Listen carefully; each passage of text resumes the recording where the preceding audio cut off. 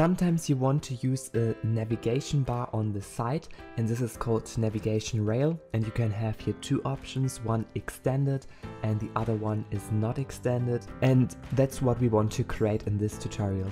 In our build method, therefore, we create first of all a navigation rail, which is exactly this widget for the sidebar, and here inside you can set the destination, which are basically all these points which you have here on this navigation bar, so you can choose here different widgets which you want to place here inside. And to do this, you put here a navigation rail destination inside. Here inside you have basically two properties which you can set. So first the icon, and here you set some icon inside, and you can also set a label if it is later with a label, so we can toggle it that he also shows the label. And like you can see, we also need to place here always minimum 2 things inside.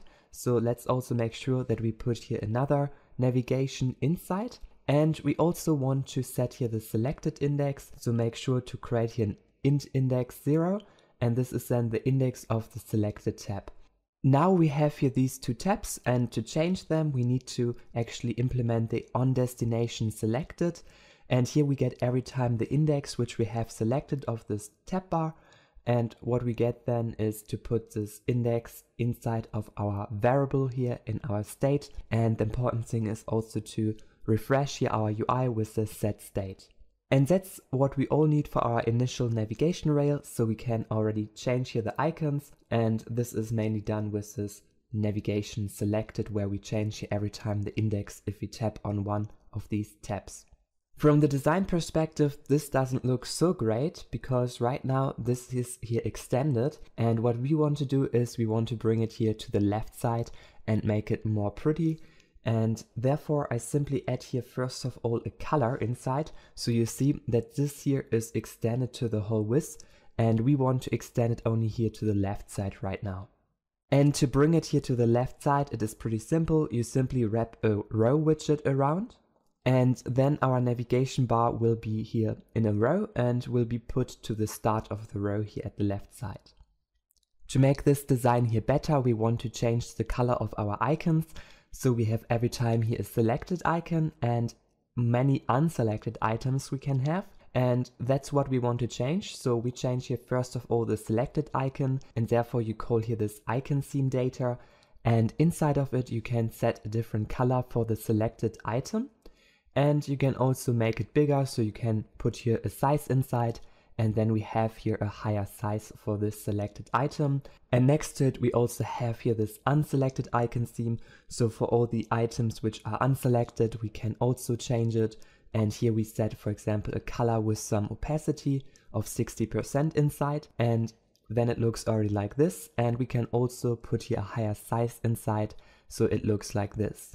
Let's also quickly change our orange color to a black color. So I take here the primary color, which is the black color of our theme, and then it already looks like this. Like you can see, we are pretty close to the example what we wanted to create. So basically we create here some more items in the list, and then we also want to switch between different kind of pages if we click on these items. And by the way, if you want to get this whole source code, you can get it with the first link in the description, and with the second link I show you how you can become a more advanced and better developer. Let's put here more icons inside of our sidebar, so you can put here again another navigation rail destination inside, and here for example you set a favorite border, and then it looks like this. And even if we click here on it, every time we have the same icon. If you want to change it that the selected icon looks different, then you also have here the selected icon property, where you can set the selected icon to a different icon. And now you see that we have here this full icon, which I have chosen here, the favorite one. And if we are unselected, then we have here this other icon. So this is an option what you can do with this navigation rail destination if you want to have different icons. Let's also create here our last item inside our settings item, and now I think we are completed. The next thing what we want to look at is how we can create these labels next to our icons, or we can also create these labels under our icons, and this is pretty simple. First of all, we create here two fields, selected color and unselected color. This will be the color for our labels and our icons which is selected, and also for our label and icons which are unselected we have here the second color. Within our navigation rail we can now set the label style. So we set here the text style with how this label should look like. And we simply create here at the top a label style, which is the style for our label, for our text here. And what we want to do here is we want to set for the selected label style for this one here a color of white. So we put here our selected color inside, which is this white color. And we do the same thing for the unselected labels text style. So these are always these other items. And for these labels, we want to set the label style with a color of unselected color, which is then this color of the opacity. The last thing is to show then our labels, and therefore we call here label type, and here inside you can put, for example, the label type to selected, which means that always the selected has only a text, and then it looks like this. So the text is only for the selected item. However, you can also choose here all, and then all items will have the label under this icon. And now if we switch here these items, then you see also that they change every time the selected color. And you can basically modify the color every time with these two fields, and then you can basically change your design of your navigation bar. Now we want to add here different pages for all of our icons so that we can toggle between these pages. Right now we are here at the home page, and then you can click here the favorite page, for example. Then we have here different images, and we also have here later the other stages. So we have here this profile and settings page. To build these pages, we simply go to our row, and here after we display our first navigation rail item, so this is this item here, then we want to build the pages for the remaining space, and therefore we call here the build pages method, which we want to create, and we put it into an expanded tag so that it gets here the whole available space to the right side. Let's create right now our different pages for each tab which we have.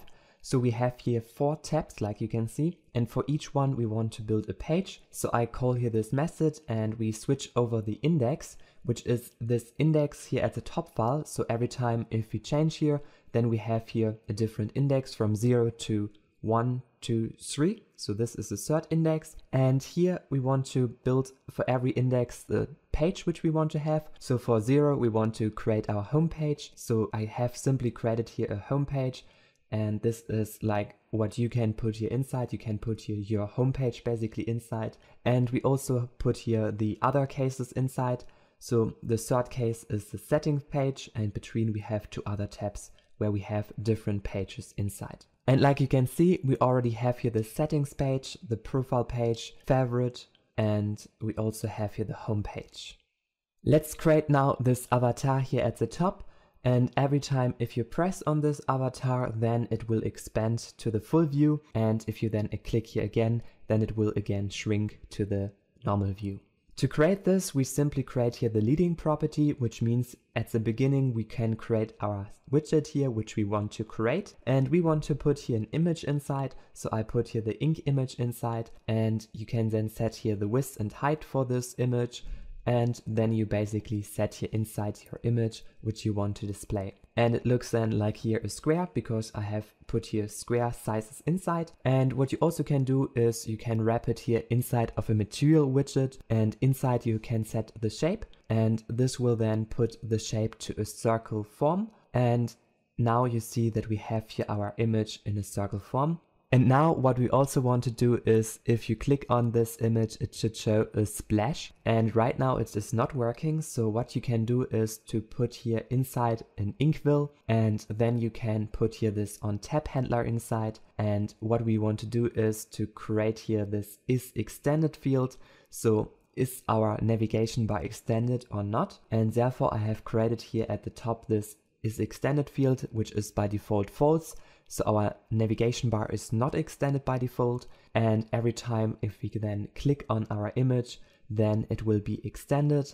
And it is also important to put here the set state around so that our UI gets refreshed every time if we click on this image. And now if I click here, you see that we have the splash effect, and this comes exactly from this inkwell and also from this ink image, which is combined, and then you have here this splash effect on this image. Now we currently toggle the field already, however we also need to make sure that this navigation bar knows that it gets extended. Therefore you have in your navigation rail another field which is called extended, and there we simply put our isExtended boolean flag inside, and this will then every time change if we click on our icon. So let's click here on our icon, our image, and you should see, okay, we get here first of all an error. So what is here happening is that you cannot use it with a label type of all. So simply remove the label type for this example, and then you see that it gets here expanded, and you can then toggle here always between extended mode and the shrink mode.